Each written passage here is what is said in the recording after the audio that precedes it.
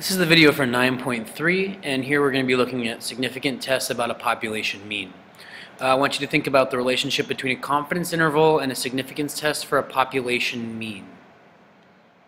So keep in mind, we're going to use Z for proportion, for a p-hat, T for a sample mean. And that holds true except for when we know the true standard deviation for a population mean. So for the most part, that works for us. The only time where we can use Z for a population mean is if we know the true standard deviation, since the standard error is based on that. So when we use T, remember we use n-1 degrees of freedom. So we're going to look at it through the lens of an example problem. So here we have data for an SRS of speeds of vehicles passing through a given construction zone. The city wants to see if a significant amount of people are driving over the speed limit. So they take this SRS, and here's the speeds that they get. Note that 25 would be the speed limit. Their question is, can we conclude that the average speed of drivers in this construction zone is greater than the posted 25 mph speed limit? We're using alpha equals 0.05, meaning that if there's less than a 5% chance that we get this sample, given that the true value is 25 mph true, then we can reject the null hypothesis. So let's just take a look at the general template for answering these problems. So we state the problem.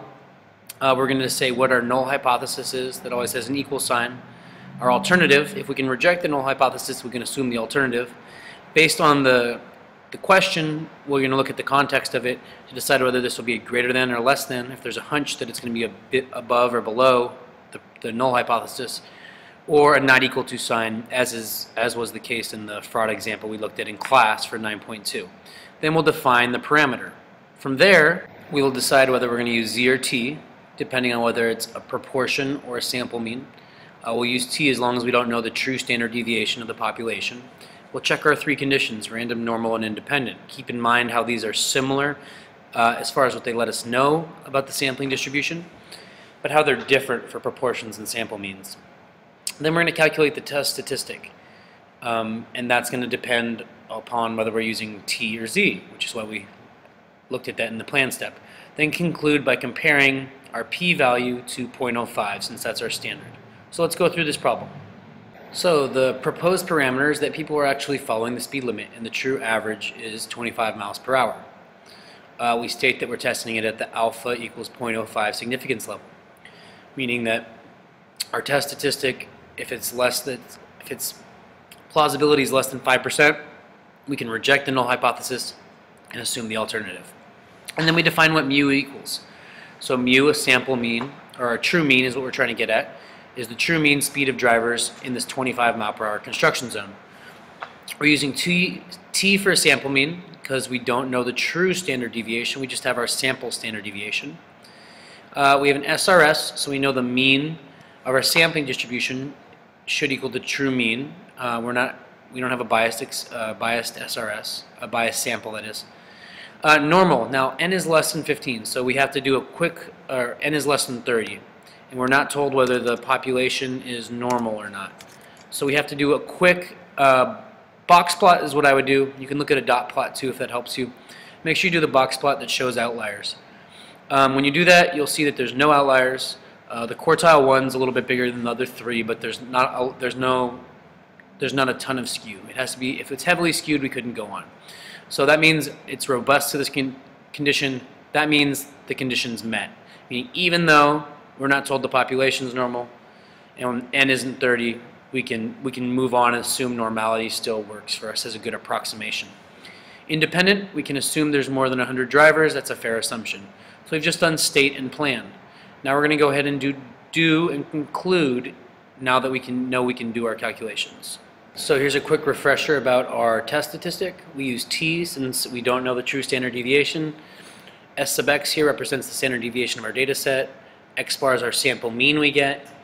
The value we're subtracting from, we're assuming the parameter, the hypothesis is true. So in this case, this would be 25. And our sample size here was 10. And we would say degrees of freedom would be n-1. 10 minus 1 is 9. Now you can use TCDF, which is like normal CDF, if you calculate this by hand or using the table, or you can just do the stat calc t-test, which is a much easier way. And if you need to be walked through that, it's in 9.3. on page 573, or you can check the calculator functions that I've given you. So let's take a look at our problem. So you can do all this with your calculator, which I encourage you to do right now. So pause and go to Stat, Test, T-Test on your calculator. Now you're also going to have to enter our data. So our data was this up here. This data set, if you want to pause now and enter that so you can go through this.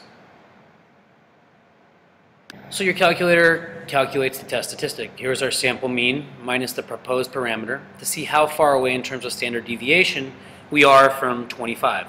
So 3.05. We know standardized scores, that means z-score, or in this case our test statistic is t, that are above 3 and below -3 are very rare. So we already know that this is going to be a very small p-value, meaning there aren't very many percent of the values that are going to be that far away from the parameter. This indicates that it's unlikely that 25 is legitimate. Like we're saying, people are going much faster on average. So on your calculator, you can go to Stat, Tests, T-Tests. It's number 2. We have data here. So you're going to highlight data, then go down to, you'll see mu naught. That's your null hypothesis. You'd put 25 there because that's what we're saying it equals. Go to list L1. You should have added your list of the values that we had from our sample. Then below that, frequency 1. We only put in a different frequency if each value from our table appears more than one time, or we have a frequency table that tells us that. Then below that, you're going to see the alternative hypothesis. There's not equal to, less than, and greater than. We're going to select greater than because that was our alternative. Then go to draw. It'll draw you the normal curve, and it's going to shade the area that represents the p-value. Now in this case, it's going to be really hard to notice it because our p-value is so far to the right, it barely even appears when your calculator shades it. You can notice it just, to me it doesn't even look like a difference because it's so small. So our p-value is 0.0069. That means 0.69%. So that's a very small percent of the time. That means if the true value is 25 miles per hour, only 0.69% of the time would we get 28.8 as our average with a sample size of 10. So there's convincing evidence that the true average speed of drivers in this construction zone is greater than 25 miles per hour. So you'd reject the null hypothesis. Now, you've seen the work there. Your multiple choice question is going to be, given our conclusion here, what kind of mistake, a type 1 or type 2 error, could we have made? Remind yourself what type 1 and type 2 is. Now here's our little chart about what type 1 and type 2 is. So this column represents if the null hypothesis is true. This represents if it's false. This row represents rejecting our null hypothesis. This represents failing to reject. So use this in order to determine what type of error we could have made. Pause now if you'd like to keep looking at it. So based on the result of the problem that I just walked you through, which one of these could we have made? Type 1 or type 2, and why? Feel free to go back on your outline or anything in your book or on the video. And then also comment on the relationship between a confidence interval and a significance test about a population mean as the free response.